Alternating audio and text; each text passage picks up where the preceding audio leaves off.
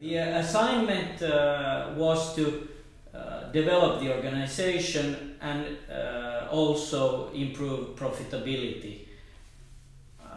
Any thoughts on the starting point?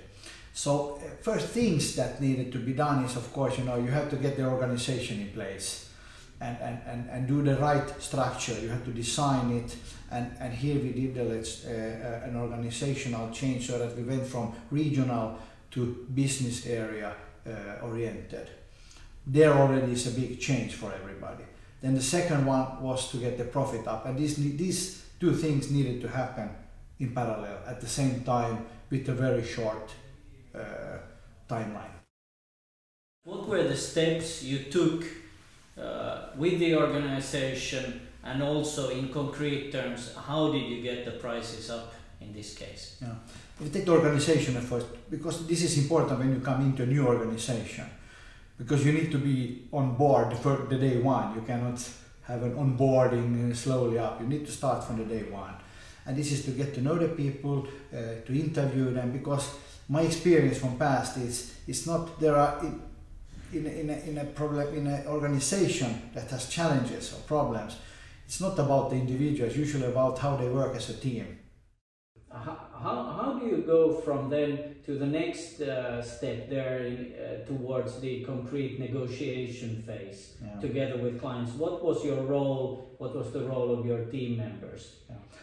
A very good question, because first when we noticed how bad it was and to set a target, that was quite astronomical target that we needed to set there. So we needed to come up to an all-time high price increase for all customers, with contract, not contract. And many of the customers had long contract that could have said no to this. So it was a lot of this, it's not possible, we cannot do it.